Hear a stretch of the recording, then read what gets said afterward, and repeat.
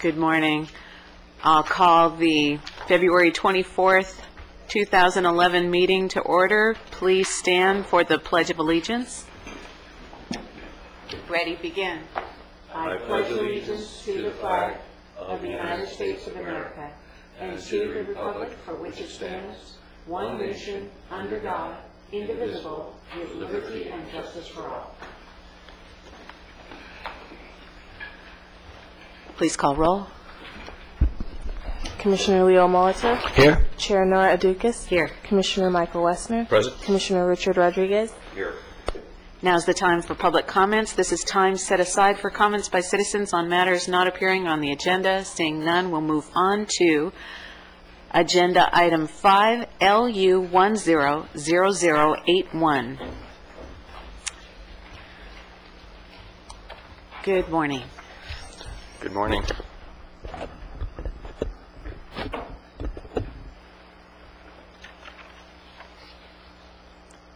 We should have a PowerPoint queued up.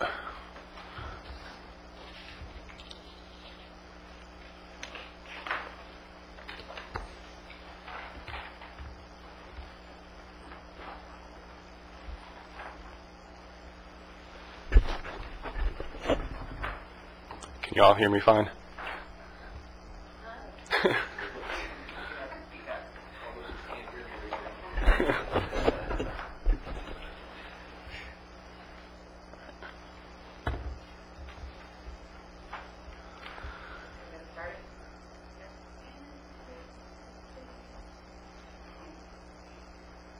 All right, we're in business. Good morning, Chair Adukas, members of the Planning Commission. I'm Jay Dobrowolski, case planner for the project before you, which is LU 100081. The project is a conditional use permit, or CUP, for a new communications facility designed as a faux palm tree. The applicant is also in attendance this morning. The project is located adjacent to the intersection of Santa Clara Avenue and Auto Center Drive in Nyland Acres. It is regionally accessible via Highway 101 and locally accessible via Santa Clara Avenue. The proposed project site is located approximately 600 feet north of Highway 101, which is an eligible scenic highway. The new facility will be visible from the highway.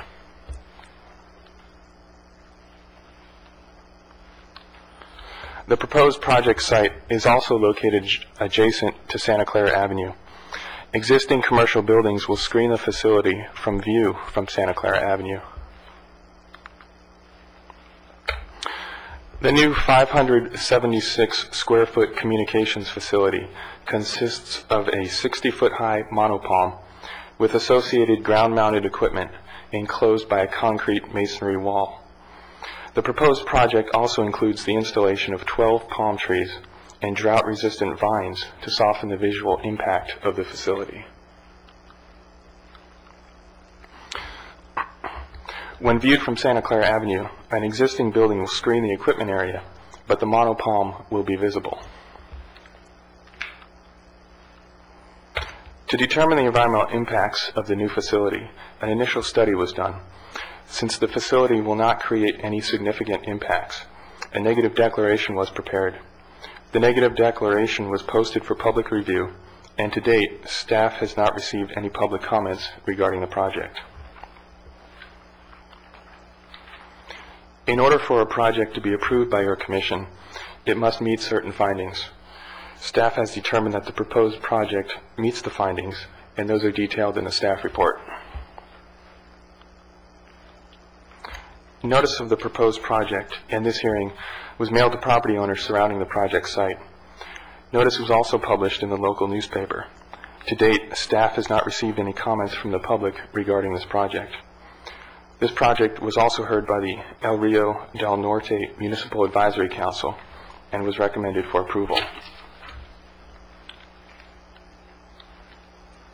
Therefore, based on the previous discussion, staff recommends that the Planning Commission take the following actions. Please note these actions differ slightly from those in the staff report.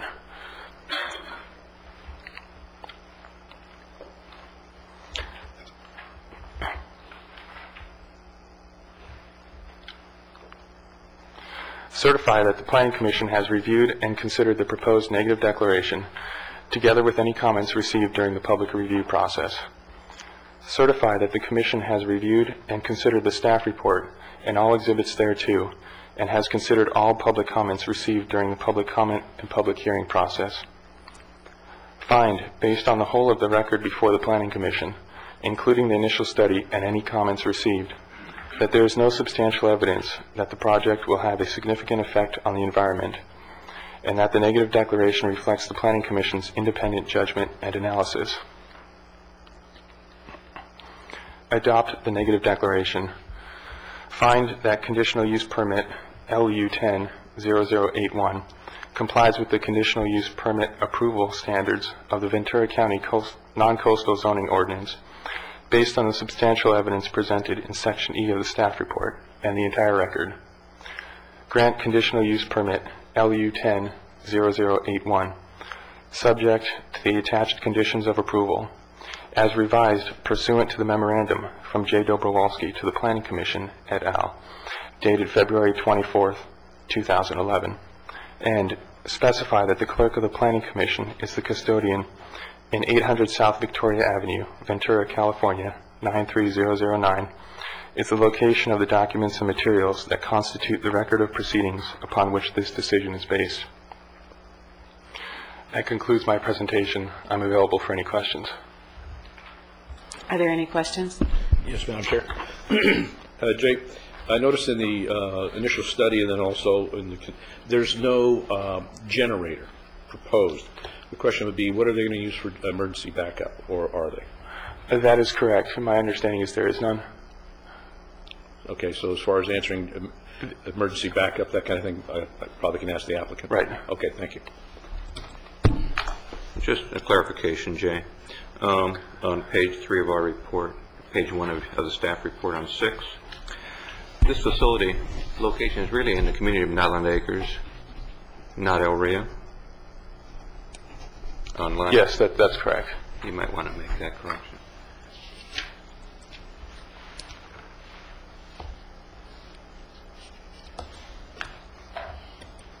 Yes, other questions? Yes, just a question. Are there any other towers like this in the Pike now in the process of being approved that you're aware of? I mean, any applications, or are we expecting more and more of these? The applications that are currently in process are there mostly for renewals of existing facilities. So there are no other applications coming in?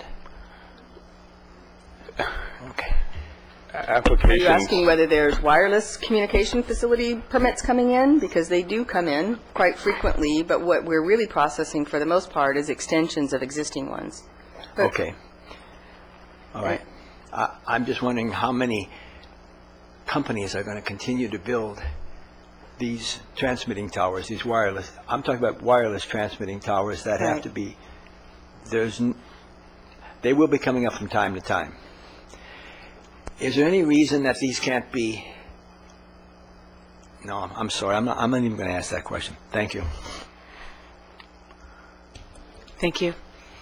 So that was the presentation of the staff report. Right now it's time for disclosures by commissioners. So at this time I would like to ask each planning commissioner to state on the record whether or not he or she has received any oral or written ex parte communication regarding this agenda item that's not already contained in the record before us on this matter. Please disclose the substance of that information only if that information is not contained in the record before us on this matter. I'll start to my left. Commissioner Rodriguez. I'm acquainted with the area, but I have no declaration. I have no declaration other than the same thing as being familiar with the area and driving by it. Same for me. I've gone by this many times, but I have no declaration. No disclosures. So now we open the public hearing, and is there a presentation by, I don't have a card. Would you like a card? I would love a card.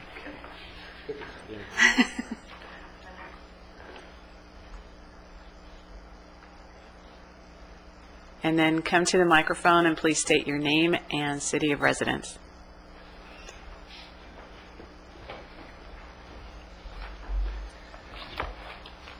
Good morning, Commission. My name is Jesse Gilholm. I work for Synergy Development Services. I can barely hear you. I'm sorry. No problem. Could you start all over again? I couldn't hear you. Yeah, my name is Jesse Gilholm. I work for Synergy Development Services. We have offices at 867 East Front Street, Suite A, Ventura, California, 93001. Here today representing the applicant, T-Mobile West Corporation. And I'm available to ask questions or to go into further detail about the project.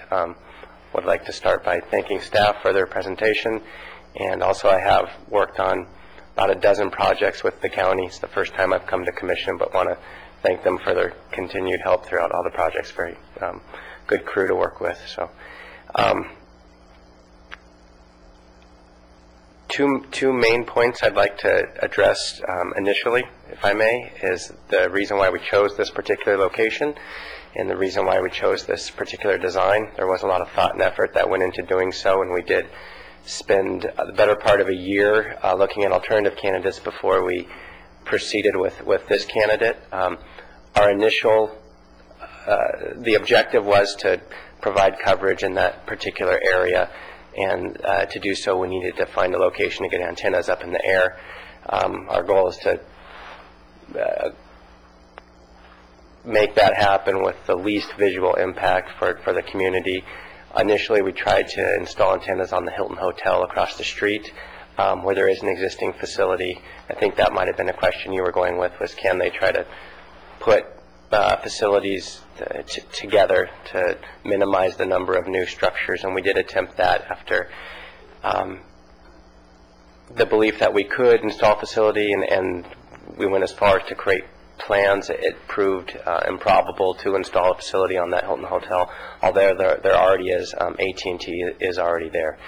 That took the better of about 6 months to confirm that. Then we did look at the possibility of installing antennas along the fake water tower right along the south side of the 101, the City of Oxnard jurisdiction. That proved inviable for two reasons. The location to put equipment, there wasn't too many locations to put ground-mounted equipment. They're stuck up against the building, and there wasn't anything available within the proximity to the tower that we need. And also there was too many antennas to install more without having interference. There needs to be a certain setback between antennas. So that was, we attempted to proceed in that manner. There is also another fake palm tree in the county jurisdiction in the Nyland Acres community, half mile to the east or so, I believe on Orange or near the street.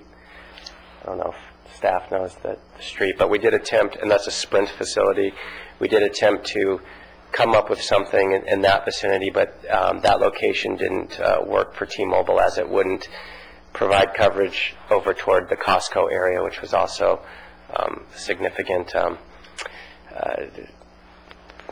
reason for this project. So we ended up at the location we are proposing today, after, again, about a year of looking at other candidates. And as far as the design, we came up with a fake palm tree as the least obtrusive design to get antennas up in the air. Although there are not, ideally when you propose a fake tree, it's within existing trees, which helps screen the fake tree. We didn't have that in this case.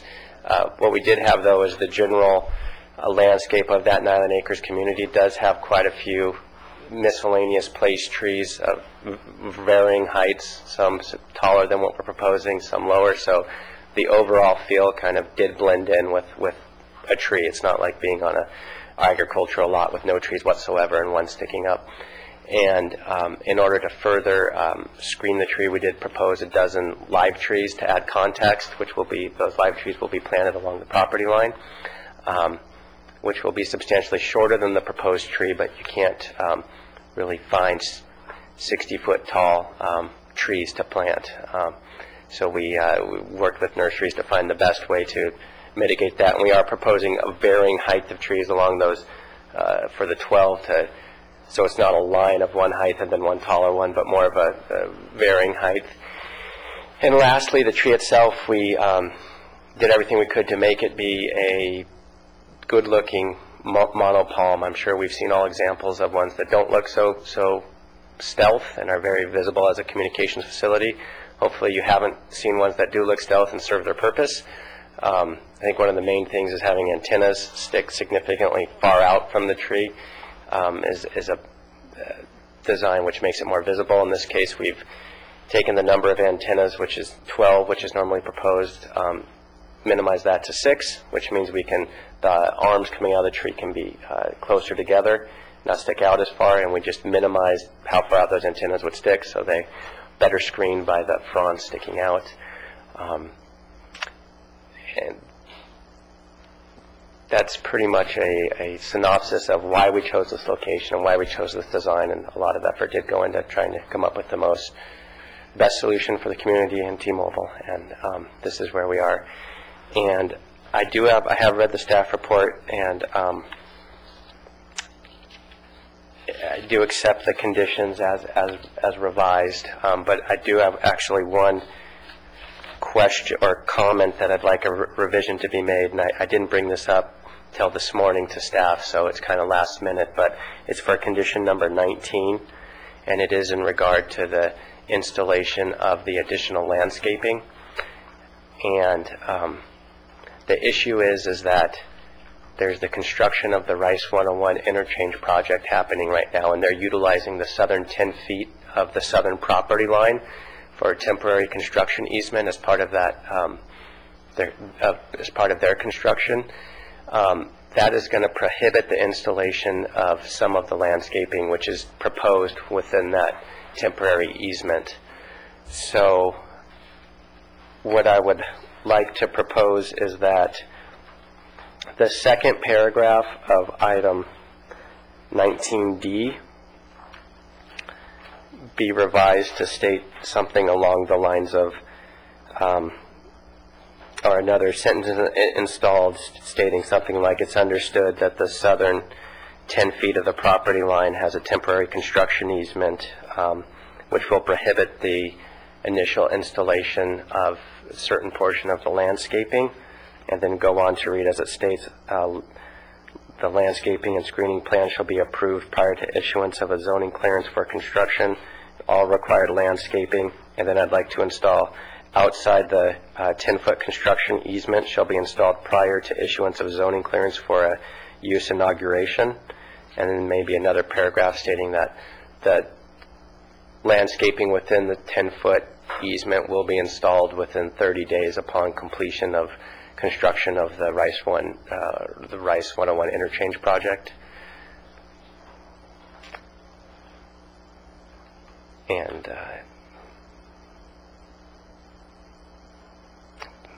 yeah, I'd like to make that request, and besides that, here to answer any questions or anyone may have. Are there any questions? Yes, the question of the emergency power. The equipment is housed in cabinets. Those cabinets will have batteries in them to provide initial backup power in case of a power outage. Those should last around 24 hours. The facility will have a generator plug, in which case if there's a power outage which will last longer than the batteries will hold or will power the facility, that T-Mobile can deliver a generator at that time and plug it into the gen plug and power the facility. Any other questions? Yes, Commissioner Rodriguez.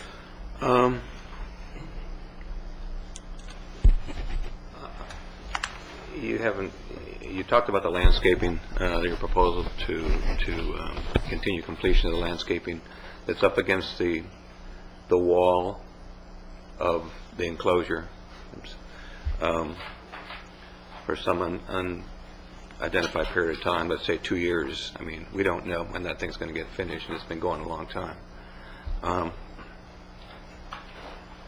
guess a question I have, just thinking out loud, is how we're going to know that is actually accomplished 2 years down the road.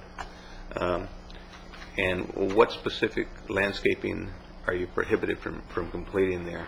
Can you be more specific? I saw where there was going to be some sort of vine type of coverage along the walls. Is that what you're referring to? No, the area adjacent to the proposed facility itself is not impacted by the construction easement. That will be installed in its entirety, which includes the vines around the perimeter of the proposed CMU wall to house the equipment and the tree. The proposal consists of the installation of 12 live palm trees, some of them adjacent to the facility, and then many of them following the property line of the subject property and the adjacent property, which are both owned by the same property owner. It's the southernmost trees. It could be 1, 2, 3, 4, 5, about 6 of the live palm trees at the southern end of the parcel. So if you have our facility, the 101s, it's these guys down here, which may not be able to be installed. So basically, you're only going to plant half of the palm trees that you're proposing in the application at this time? Upon initial construction, yes, and I'm not positive on the exact number of palm trees. I'm just using your numbers. Yeah, correct.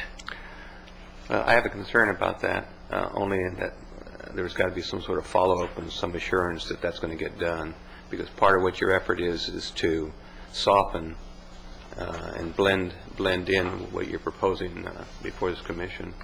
And I noticed in the drawings there appears to be 2 palm trees immediately adjacent to the proposed. And what's their height going to be? I noticed that the palms are supposed to range in heights from 8 feet to 25 feet.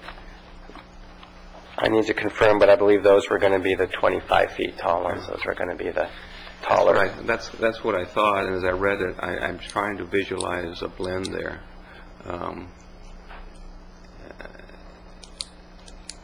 It's almost like having a 7-foot basketball player and 2 3-foot high teammates next to him and trying to, that's not exactly blending. So I guess I'm concerned about the height, the elevation of the palm. How was 60 feet identified as your height? The initial request is to get antennas at a 70-foot rad center, which means the middle of antenna being 70 feet. It's a compromise. The lower you go, the less visual it will be, the least coverage it would provide. My job is to make everybody happy, the property owner, the jurisdiction, and T-Mobile and their radio frequency engineer. What we came up with the shortest height, which would effectively propagate, especially over the proposed and existing Rice Bridge going over the 101, would be a 60-foot tall structure, and that is 60-foot tall top of fronds with a center line of antennas at 52 feet. I'd also like to clarify that the tree will be it's the trunk size that's called out as the 25 feet, so the fronds will stick up above that.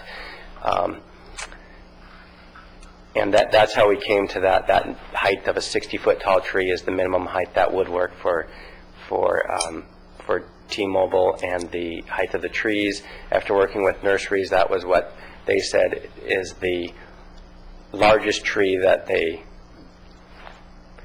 comfortably install. They said you can go larger, but then you have big problems of them actually growing and taking, and in the long term, a smaller tree is going to grow taller than a taller tree because the way it roots and grows. And so that was how we came up with the proposed tree heights. And so I think I hear you saying that the adjacent trees to the monopalm are going to be planted in the initial project. Correct. Okay. Thank you. Other questions? Yes, Commissioner Molitor. Thank you, Madam Chair. What is the approximate transmission range of a tower like this? It's dependent on the number of users. If it's out in Kern County, or Mono County, Inyo County, it can be pretty, or portions of Ventura County along the 126. I know they can put them up, and they can cover several miles. In this particular case, it's a little less than a mile that they're putting up facilities. There is one existing at, I believe it's 721 Malhart, which is the Time Warner building. There's which is off of Rice on the southern end of the freeway. It's a lattice tower that's been there for a long time. There's antennas on that. I think that's going to be the closest facility. That said, I know there's plans to try to get some type of facility near the Walmart, because this facility won't cover that far. So it's dependent on variables for each site, but I'd say a little less than a mile for this particular area is a good rule of thumb due to the amount of users in the vicinity. And I'd also like to state that I believe it's different for every carrier, so that's not a... Which gets me back to the question I was going to ask and then decided not to initially, and that is, when you brought up the fact that you were considering putting this tower in an area close to another tower, right? We were considering of a co-location, which is always our initial attempt. Do these towers interfere with each other? Do these transmission facilities, if yours is here and AT&T's is the front of this building, would they interfere with each other? No. If AT&T was there and T-Mobile was here, where I'm standing, they could possibly interfere. Okay. They could also possibly work, depending on how the antennas were projected. But no, if you're 50 feet from, or maybe 100 feet from another tower, then they should not interfere. That said, I know the county does everything they can to require all the carriers to co-locate whenever possible. So again, it's my understanding that as the population increases, we're going to need more and more towers. It could be a correct statement. And I think that's a logical analysis. If you say they only go a mile and that area starts to increase in population, which we're projected to do, which got me back to the question I was going to ask initially that may be crazy, and that is, maybe we need a tower park. Maybe we need a facility or a piece of land where you can put these towers and make them full of palm trees. When you go to Indio, they have palm orchards. You drive down, there's maybe 20, 30 palm trees down a row. Just a suggestion, it must be very expensive for all of your companies, I mean all the transmission companies, to get land and build towers and either lease or buy that land. I would think it would be more efficient to have them together, but I'm sorry, that's just my comment. Thank you. Is this a capacity or a coverage site? I heard you say it was a coverage site. Is it both? There is coverage out there. On the propagation maps, you have red, yellow, green, red being no coverage, yellow being coverage, but subject to dropped calls and really not the capability to transmit data, which is a growing use and very common use for phones these days. There is a service of yellow, if you will, in the area. Not much green. This will provide quite a bit of green to a high populated use, especially the shopping center at Costco and the Nyland Acres community. So for that reason, instead of telling me red, yellow, green, could you tell me, would you characterize this as a capacity or a coverage? Coverage site. Yeah. So so those need to be close in to where there's a gap in service, dropped calls, or, like you said, no data. Correct. Okay. Yeah. We're obligated to provide coverage. We can't interfere with their obligation to provide coverage. So the only question that I had was about the equipment wall. What kind of graffiti abatement program are you planning? I think that was the MAC's concern too, is to make sure that it's maintained. There is a condition to keep it in compliance with, I'd have to find it. I don't believe anything is being proposed, like graffiti-proof paint or something like that. I'd have to review the conditions right now, but I know that there is continuous maintenance on the facility, and if during that maintenance the maintenance technician sees graffiti, then they're kind of standard procedure obligated to try to get that taken care of. Also, the property owner, I know, would not stand for having graffiti on his property, so he would also contact the carrier. As far as direct measures, I don't believe there's any directly addressing that part of it. Maybe I should address it to staff then. Thank you. Thank you. Could we follow up on just the graffiti before we take the next speaker, or do you want to wait until the end?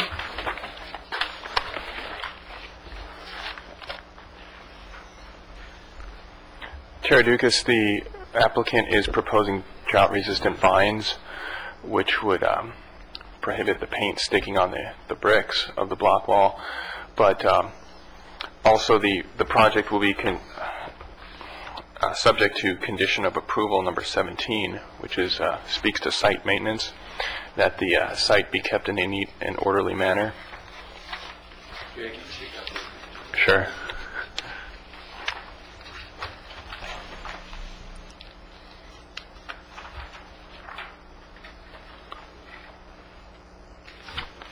So it would fall under unsightly?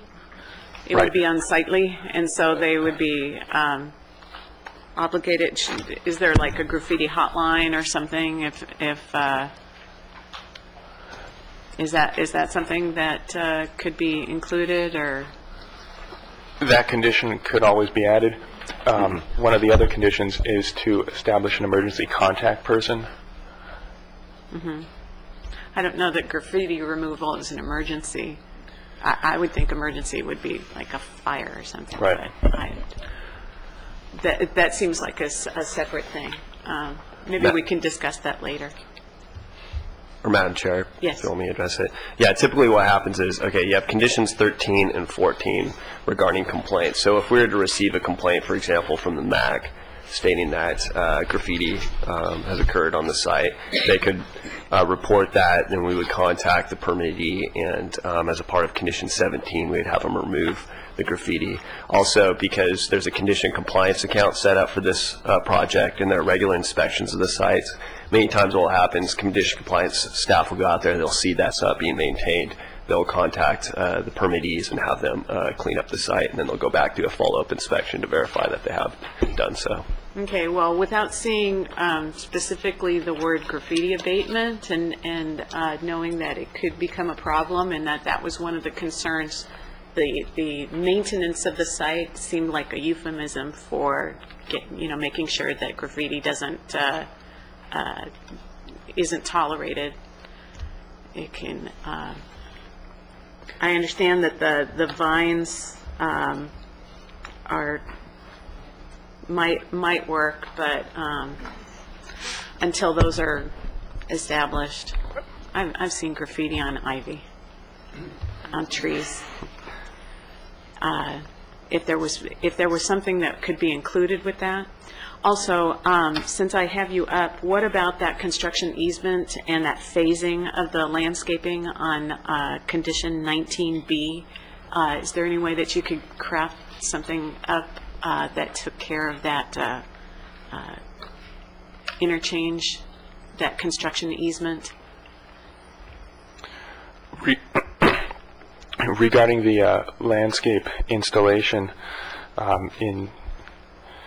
in talking with the applicant briefly, it appears that most of the landscaping can be installed. It's just the portion subject to construction, and therefore the applicant would be able to plant that construction area once the interchange project is complete. In terms of a follow-up, the project does have a condition compliance account, and so it will be reviewed to ensure it is in compliance with all of their conditions. Yeah, glad to hear that. The other reason I had a concern about that, Jay, and the applicant, is because we talked about the fact that initially upon planting the landscaping, there would be a irrigation system set up to make sure everything takes root, etc., including the landscaping around the enclosure, which would be a vine type of planting. However, afterwards it said that, as I read it, that water would be cut off to the palms because they would no longer need it, and the only water used on the site then would be to nourish whatever vines were around the enclosure. So how is that going to impact irrigation to the site with delayed construction and et cetera, and partial planting of landscaping over some prolonged period of time? When is, how is that going to occur? Right. The applicant will require water to establish the landscaping. However, once it's been established, it will no longer require water. So the applicant will have to provide water for longer than anticipated due to construction. I'm assuming we're talking about normal piped irrigation. Or maybe the applicant can answer that, as opposed to, coming by with a vehicle and saturating palm trees. Or is there an answer to that? The applicant can address that, but it's my understanding that the landscaping requires very minimal water, and so that much can be provided. Okay, thank you. Could we have the applicant come forward again and talk about whether or not you're using a water truck or whether you're installing piping? Thank you. Jesse Gelholm again. There is existing water service to the property. We will tie into that with a drip system for the irrigation for the landscaping. Okay, and now I've got Chris Williamson. Good morning. Good morning, Madam Chair and Commissioners. Chris Williamson, Principal Planner, City of Oxnard. Thank you for this opportunity to stop by. Just wanted to state briefly that the city, I have reviewed the plans with Jesse. He's been over to my office probably as much as he's been here, and that's a good thing because as you know, this particular corner with the construction of Rice 101 and the rerouting of Ventura Boulevard around this site will probably lead to eventually, I'm not sure when, an annexation that brings Ventura Boulevard that the city built, which is in the county, into the city, and this corner and this property would probably also be annexed. Of course, that's involves LAFCO and other agencies as well. But that's one of the reasons why he's been over talking to us as well on whether and when this area and how much of it might generate an annexation application. In the meantime, the plans and the facility are fine with the city. They're very similar to our standards. We may inherit them one day, and that's fine. We certainly hope that that corner will eventually develop into a much higher use anyway, with a decent building, and that palm tree might look a little big initially, but as the trees grow or we someday get a taller building on that corner, I think it'll fit in the future. As far as the construction, I believe the northbound off-ramp, which is the ramp that would go right past this site, is poured, and that's going to be one of the first portions of the intersection that's going to open. So the ability to plant that remaining 10 feet area might be sooner than later. We wouldn't have to wait 2 years for the entire intersection to be completed. So that's my understanding from the project manager back at City Hall. If you have any questions, I'm happy to answer them. Just wanted to state that support for the project. What is the projected completion date of that intersection? Madam Chair, I knew I was going to get asked that, and I rushed over here you're a fast commission. You're really on your agenda items right away. We usually have half an hour of public comments, and so I got here and I didn't have a chance to ask that question. However, every week I do hear the updates. I believe by this spring or early summer, one of the one of the bridges is going to be, half the bridges are going to be open. In other words, they're going to build half a bridge. There's really two bridges being constructed, one adjacent to the existing, then the traffic will move to the new bridge, and then they'll tear down the existing and build the second half of the bridge.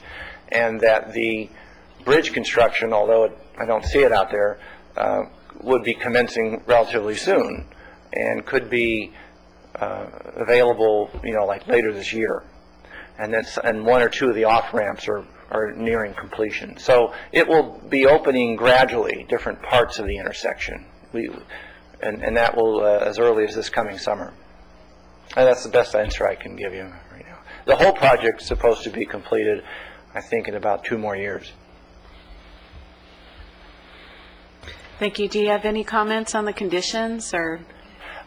Madam Chair, my comment was clarified, and that is the reasonable ability to not have the monopole stick above all the other trees and look like a sore thumb out there. But given the explanation of, the feasibility of getting transplants that are viable above 25 to 30 feet, answered that question. So for the initial period, it might stick up a little bit, but I think over time it'll fit in. That was my concern. Thank you. Thank you.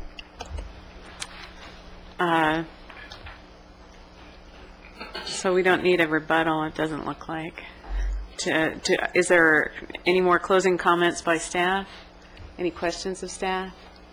Just one, Madam Chair. Yes. Okay, since obviously the applicant and you have not had time to really craft the language for 19B as far as this, what I'd like to see the commission, if we want to do that, is have them work it out to the acceptance of the director's level, all right?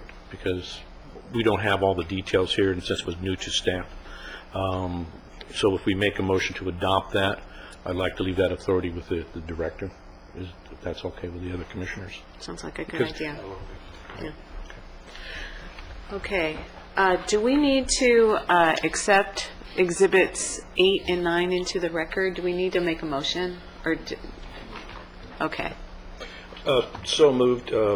Exhibits 8 and 9, and specifically, Madam Chair, to recognize the changes to condition 16, and then also the recommended action number 6 are the primary changes in Exhibit 8. Okay. Second. So, Excuse me. And yes. Should we close the public hearing? I'll close the public hearing. Excuse me, just for clarification, Commissioner Wessner, did you say condition 16? Yes. But that's what's presented in the memorandum you received today, which is Exhibit 8. It says the correspondence from other agencies and jurisdictions, primarily the change from 5 to 14 calendar days of receipt of environmental or written issues. Okay, yeah, thank you. And another point of clarification, I'm not understanding what direction you're giving to the planning director for condition number 19. I was going to do that in the motion. Okay, then. This is just to accept the exhibits. All right, then. So are you going to be looking for actual language, or are you just going to delegate that authority over? Delegate that to her. I think you need to also state clearly what your understanding of that addition is going to be in your motion. Okay, but now we have a motion to accept these exhibits. It's been made and seconded. Please vote aye. Aye. Aye. Now, are we ready to move on to recommended actions? Is there any other discussion? Well, Yeah. All right. That. No, just a comment. I mean, 60 foot high is 60 foot high, and it's going to stick out like a sore thumb for well into the future. I think we're kidding ourselves to say won't be that long. But it doesn't seem like there's any other option as far as the design and requirements of the applicant. So, and it's obviously a compromise from the original height request of 70 feet, sounds like. So that's the only comment I would make. Madam Chair, I'd like to make a motion to accept the recommended actions as presented in Exhibit 8 with the additional direction to the staff that language for condition 19B regarding the construction on Rice and 101 be crafted and approved by the planning director with that understanding. I'll second that motion. Is there any discussion?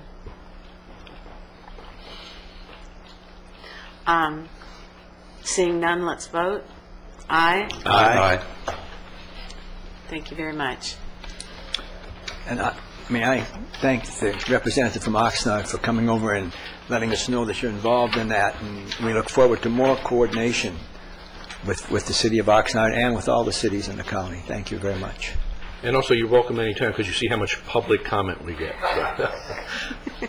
We feel lonely at times. You'll feel different next month. You think? I'll have a whole bunch of new friends. You feel on your home court. Now is agenda item 6, discussion report by the planning director on board actions and other matters. Thank you. Commissioner Dukas, we did give a report back that Commissioner Onstadt has asked for regarding the wireless facilities down at Faria Beach. That is dated to you February 24th. It was given to you this morning. I'd be happy to talk about it in further detail if you had any questions. Yeah. Okay. How about it? Can we bring it back when Mr. Onstadt is here? We can bring it back when he's here. Sure. Great.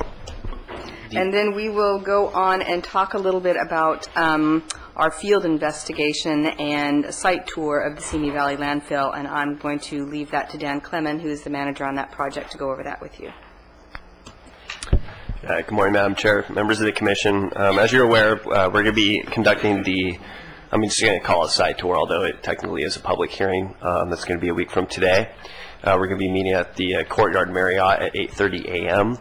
and the tours will begin at 9 a.m. and there'll be a repeat of the tour if necessary at 10:15 a.m. We don't know exactly how many people are going to show up.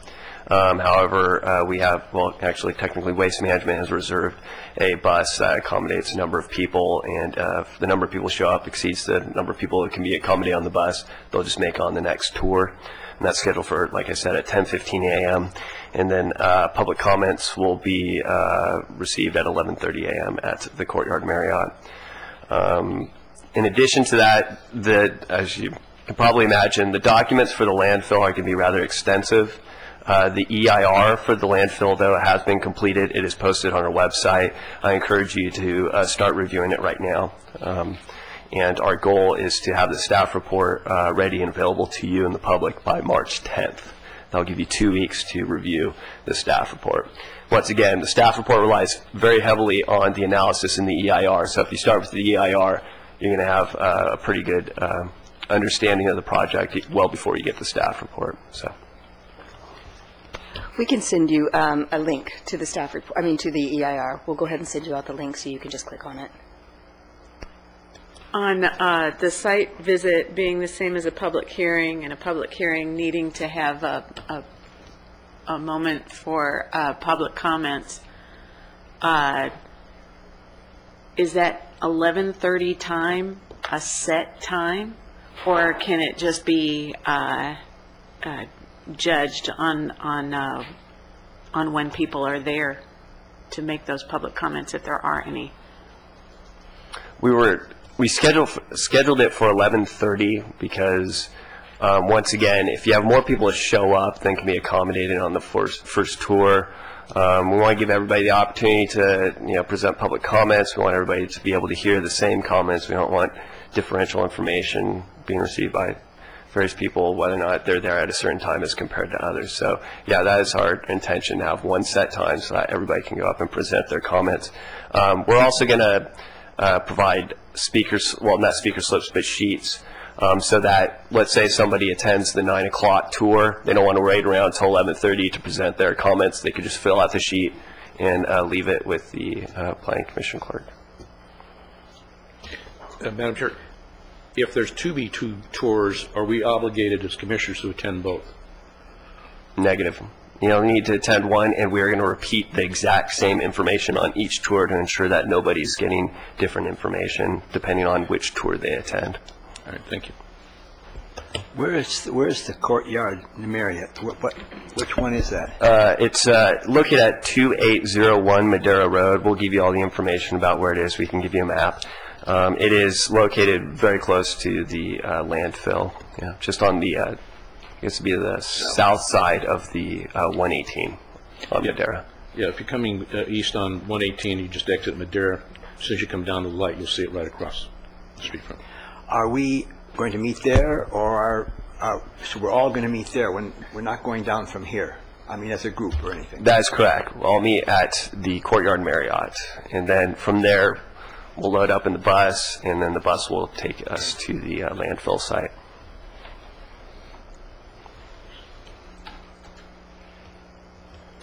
Is there anything else? Well, then we also have the public hearing that is going to be held on that site out in Simi Valley, and that is going to be on March 24th. And I think the last time we talked about it, we agreed that it would start at 1. So we are going to be out at the City of Simi Council Chambers at 1 o'clock on the 24th. So we're really going to encourage people to attend that meeting and give their public comments at that meeting. We don't know how many comments we're going to get on the site tour or the field investigations, but we are going to say at that time we're also going to be in the community on the 24th.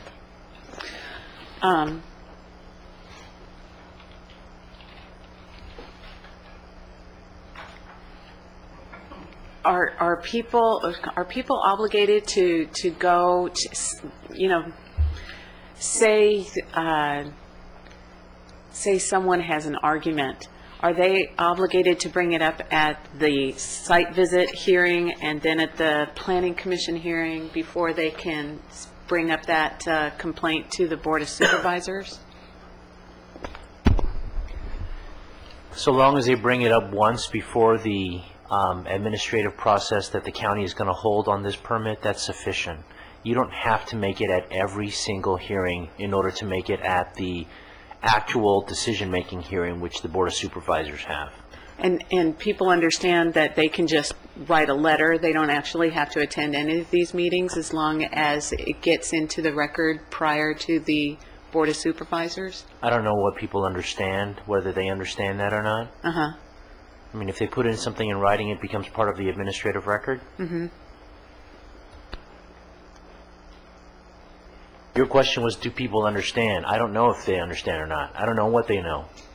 All we know is that we're going to have these public hearings, and opportunity is going to be given to them, as Dan has pointed out, to give oral comment or written comment, both of which will become part of the public record and the administrative record before the decision-making body, the Board of Supervisors, which I understand is going to be taking place sometime in May. The reason why I asked this is I ran into somebody at a city council meeting who was asking the Thousand Oaks City Council to get involved in this, and he spoke to me at that after that meeting, and said that it was his understanding that he didn't have to go to the site tour. And I thought, what kind of notice is getting put out? And you know how oftentimes there's complaints, well, we didn't know, we weren't noticed.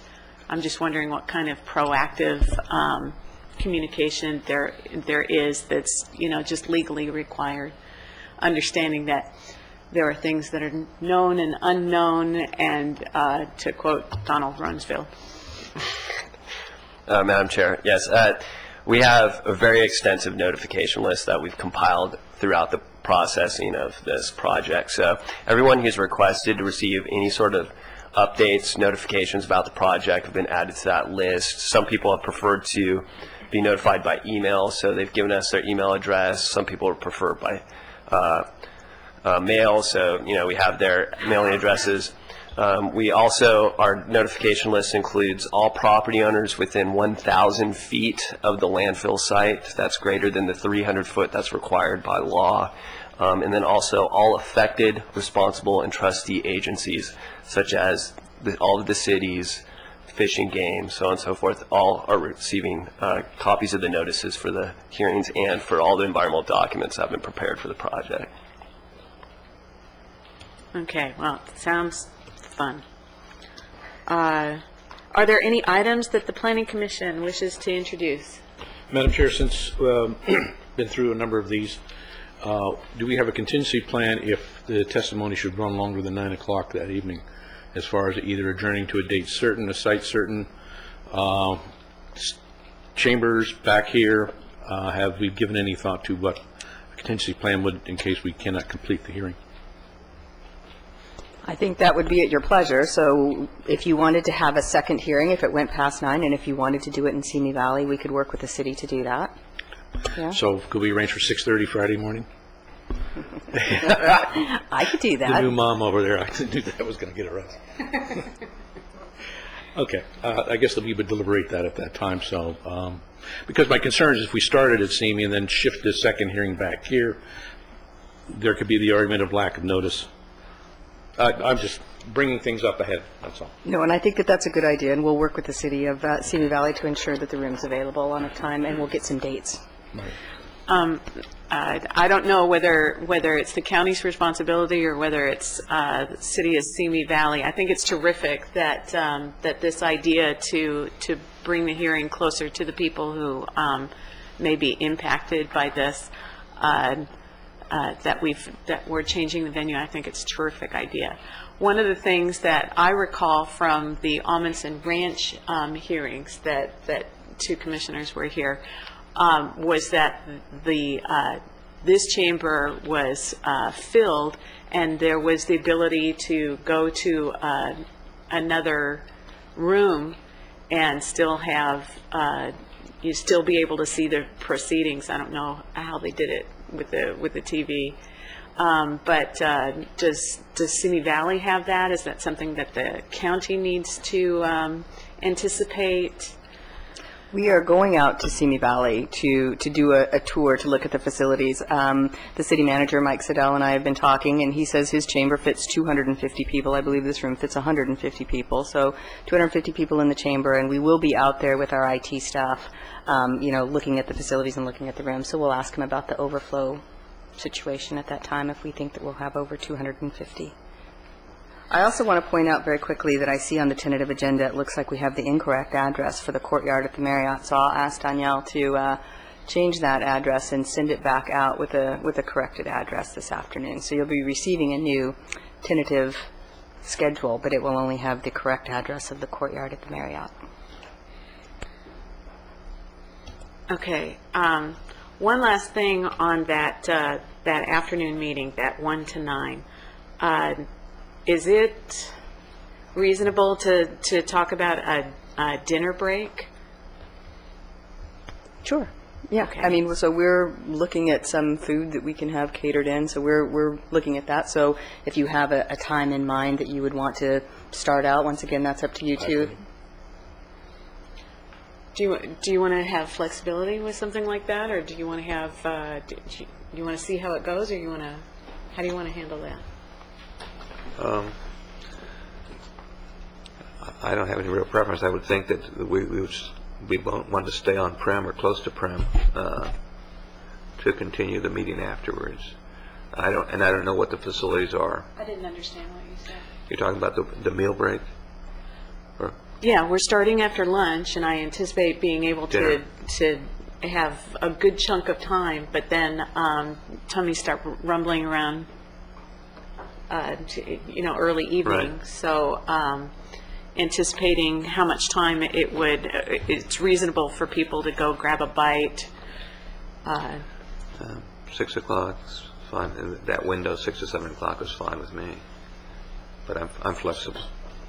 Okay, and can we just have that as a concept, just depending on how fast or slow things go? Yeah, you can have that as a concept, and we'll ensure to have some food available for all of you at 6 o'clock, and depending on how the testimony is going or how you would like to have it. I think our plan is to provide food for you on site. So however long you want to take or when you want to take it, it would be up to you. Okay. I prefer Cabernet Sauvignon. I like strawberry in my peanut butter and jelly. We have a tight budget here at the county. Right. Is there anything else? Okay, the meeting is adjourned.